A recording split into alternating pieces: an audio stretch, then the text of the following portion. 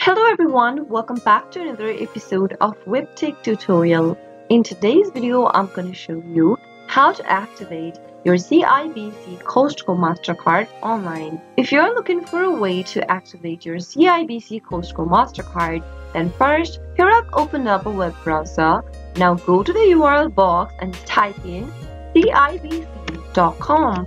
and press enter. You'll end up in the main official webpage of CIBC. Now, go ahead and sign into your CIBC online account by entering your card number and your password in the respective text boxes appearing on the right hand side. Start off with your card number and then type in your password correct. If you don't remember your password, click the reset your password link and follow through the prompts. If you don't have an account yet with CIBC, click the register button and complete your registration first, and after you have an account you can log in by entering your card number and password. After having entered your credentials correct, click the sign on button, and once you are logged into your CIBC online account, locate your CIBC Costco credit card in the My Account section and click on Activate your card. Now, follow through the activation process by entering your card details, your social security number, and the PIN